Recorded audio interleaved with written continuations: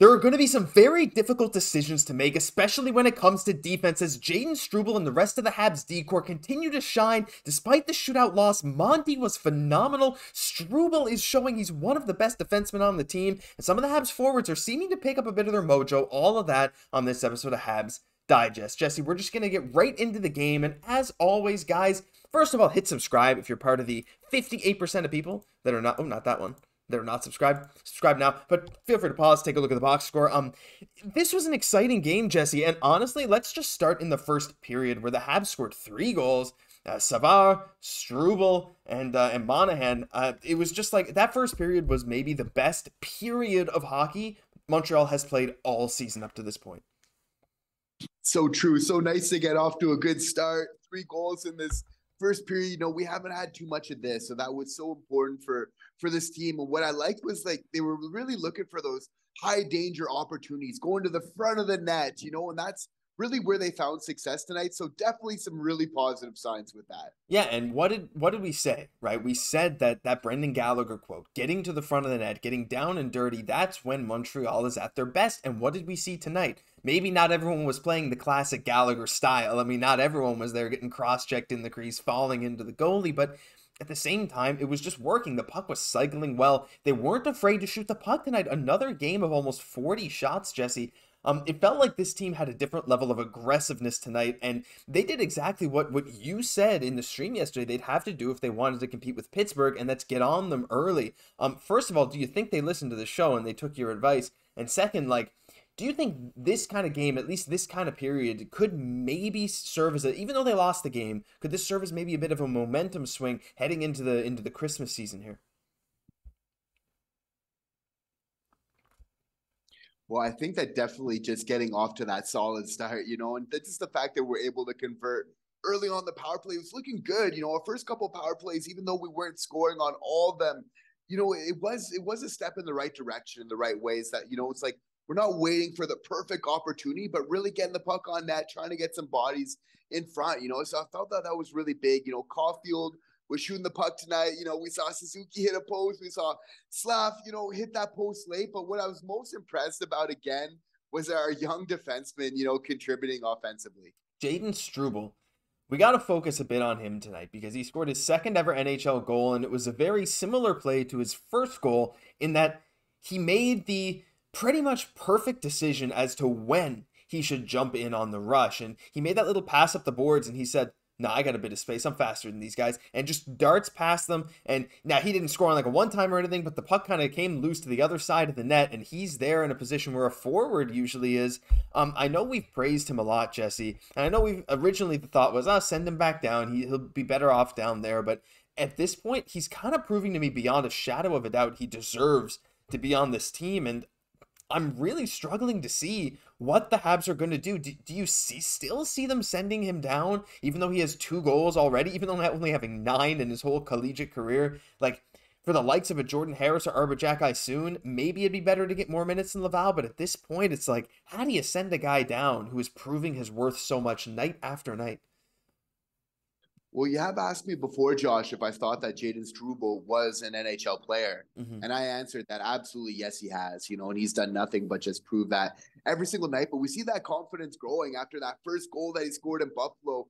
Again, showing, like you said, that perfect time to know when to jump into the play. And on his goal that he scored, he really started that play and then also finished it. Mm-hmm. Like, I was really impressed too with the amount of speed that he had kind of carrying the puck up the zone. He's a really good puck handler.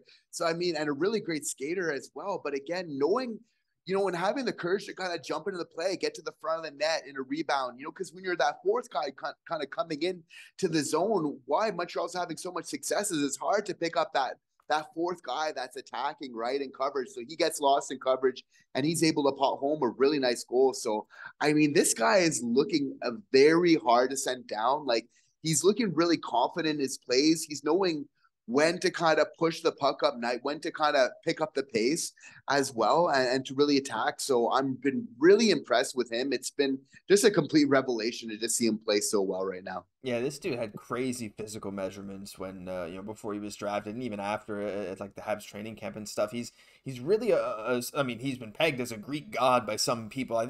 I forget who was it, Bergevin that said that? Was he a Bergevin pick? I think it was, right? I can't remember. It was someone who said that, but man, he's really showing out. But it's not just him tonight, Jesse. I thought really the whole decor did something that we haven't seen a whole lot this season. And they really limited a lot of high danger chances. I'm not saying it was zero. Pittsburgh still had their fair share of chances, and there were times where, especially on that Gensel goal, they had like 4 guys staring at a place where there was no puck.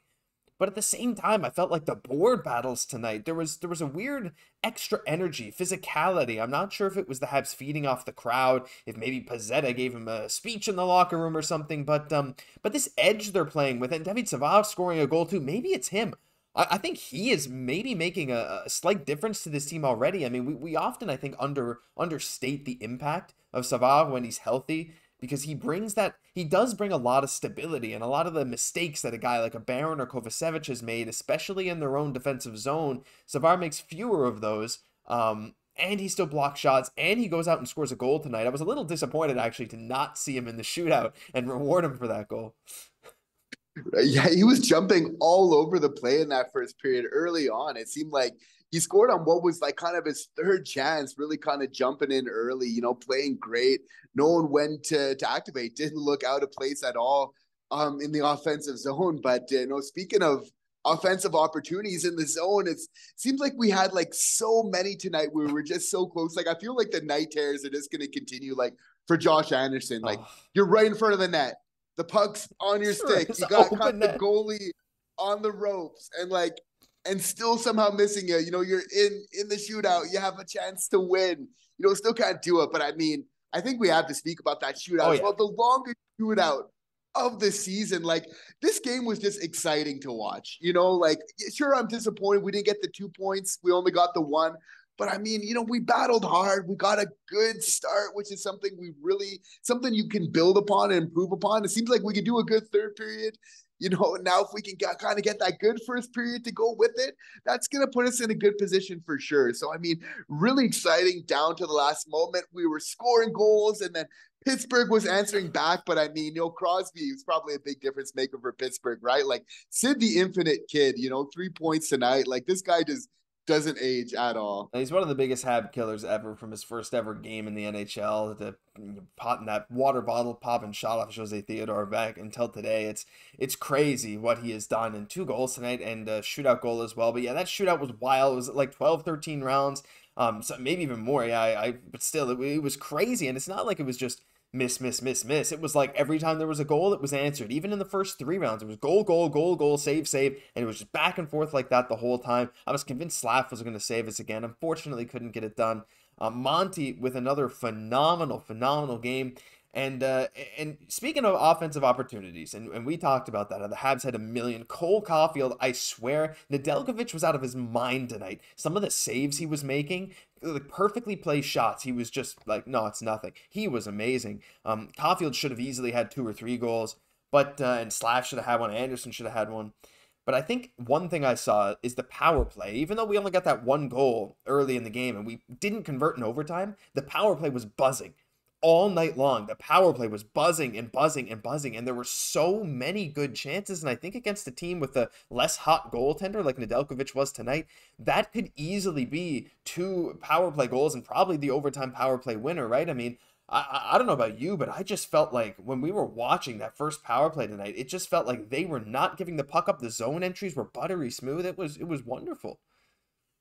Absolutely. It's all about the decision making. How about some really crisp passing in that first period that I thought was really impressive? I was looking for that to kind of continue in the second, but yeah, what I liked about their power play is they were looking for good opportunities. They're trying to really maximize whatever chance they're going to get while not really waiting for the perfect one, kind of finding that perfect balance, right? Because if you're kind of waiting for that perfect opportunity, it's never going to come. You're not going to get any shots on your power play. Of course, you want to apply pressure. You want to get them on the ropes. It was so nice to see kind of Sidney Crosby kind of coming off the ice, huffing and puffing after quite a bit of pressure that we were able to sustain in the offensive zone a couple times in this game. So I really liked a lot of that selection. And it's so nice to see that we see with the power play, even though it's not all the way there yet, we're seeing really big improvements. So for all Habs fans right now, that's just really very encouraging. It's wonderful. The glimpses are there, and they've been there all season. It looks like at least better than last year, to be fair. That's a pretty low bar, but at the same time, like,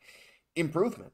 Like we said, it's a big improvement over last year, and that's all you can ask, especially with a lot of the same personnel. And this is without Kirby, Dach. This is without Newhook, and it still looks good. We're seeing Slaf on that first power play, and it's working well. Monahan gets a power play goal on a bit of a weird play, but yeah, it worked, right? Squeaked through Nedeljkovic's pads, and Monahan just poked it through. But it was a good game overall. A lot of positives. And again, despite blowing a 3-1 lead, 2-goal lead, the worst lead in hockey, as they often say, Montreal came out of this with a point. Samuel Montembeault keeps his save percentage 900 plus. The Habs got about 40 shots against any other team. I think that's a win tonight. But it was a well-played game from Pittsburgh, well-played game from Montreal. Now we got New York Islanders Saturday, Hockey Night in Canada, and we'll be right there along with you.